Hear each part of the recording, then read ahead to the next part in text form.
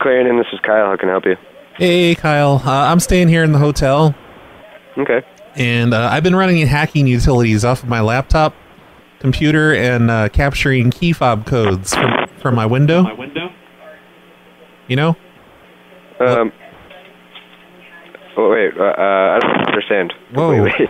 You keep making that noise. That's staticky noise. Yeah, I think that cord on the phone is...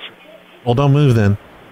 But yeah, I've been capturing key fob codes. So I'm basically able to unlock cars in the parking lot, and some of them I was able to actually get in and drive around. So I'm trying to raise awareness about security. I'm a pen tester. I'm a security researcher. Okay. And I've been moving people's cars around in the parking lot. I've moved 4 of them so far. 'Cause I just don't want people to think I'm a car thief. So if anyone comes up to the front desk and says, "Hey, my car is missing. Someone stole it," can you just tell them to walk around the building and they'll find it?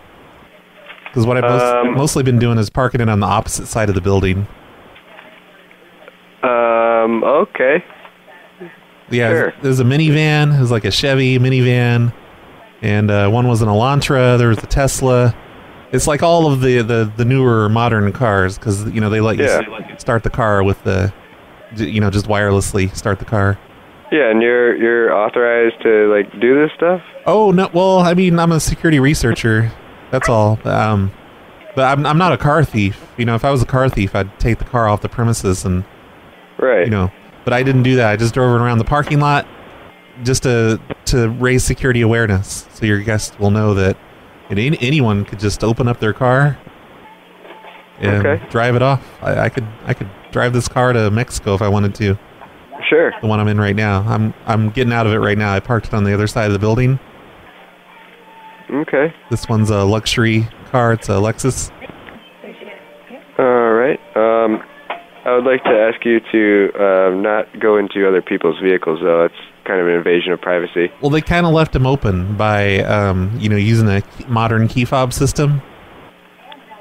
Yeah. So I'm not trying to cause any problems. Has anyone? I understand. I mean, just because the vehicles were open doesn't. I mean. Yeah, but I can start their car with their key fob code. They're just transmitting it out there into the air, where anyone can grab it. It's kind of crazy. Has anyone complained yet? Nobody has complained yet, but I'm sure they will. Okay, yeah, because they're gonna think their car has been stolen, but then you can just say, "Oh no, it's just parked around the side of the building." Okay. On the other side, just have them walk around the hotel. Well, I don't really know how to explain this to people that a guest in the hotel has been moving their vehicles. So you can give them my phone number if you want. I'll explain to them. Okay. Maybe sure. Let me take your information down. I can get work that way. What's your name? This is Roy. And your last name? Gerbel. How do I spell that? Gherbil. Thank you. And what's your phone number, Roy? It'd be 8,166,014,403. It's the same one that's on the caller ID. It's not showing anything on the caller ID. Oh, okay. So 8,166,014,403.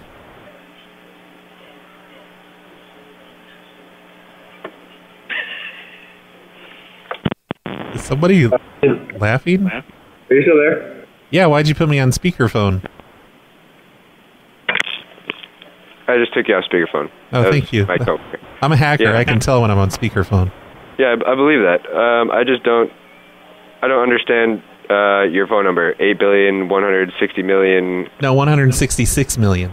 Okay, can you say this to me in like a normal phone number? Oh no, this is how us hackers talk.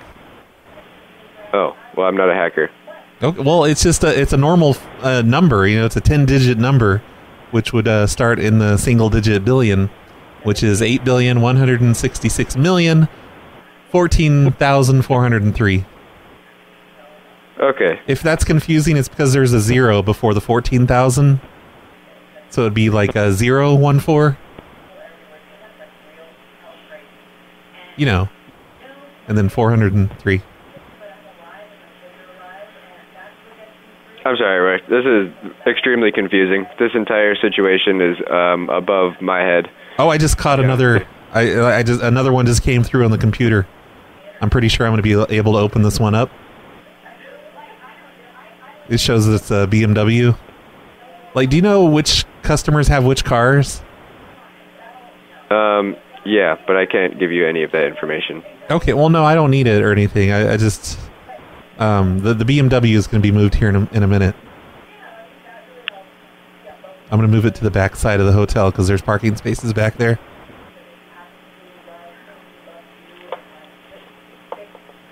I mean, I would really prefer if you didn't. Yeah, but it's a lesson. It's a lesson in computer security.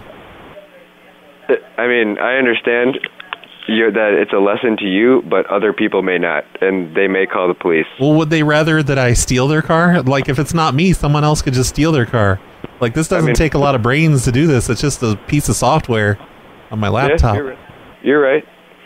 But I feel like most people don't have that technology just readily available. Oh, yeah, they do. No, you can just download it on the internet and you run it on your regular laptop. It just works over the Wi-Fi. Interesting. It's easy. Anyone could steal a car these days. But I'm not stealing them. I'm just moving them over to a different parking spot to teach them a lesson. Okay. Well, I'm going to let you go, Roy. All right. And just give him my phone number. I didn't write your phone number down. Well, I gave it to you like 3 or 4 times. You didn't give me a phone number. You gave me 400 digits. No, I did. That was 10 digits. Do you not understand how to write down large numbers? Why would I write down a billion in a phone number? It just doesn't make sense. Listen, 1 billion is 10 digits, just like a phone number. So think of it that way. 8,166,000,000. How would you write that? And then 14,403.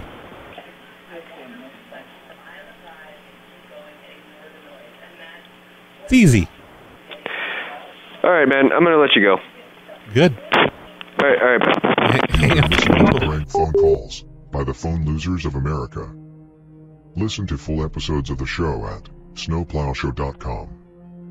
Support us at patreon.com/phone losers. Find more prank call material at worldofprankcalls.com.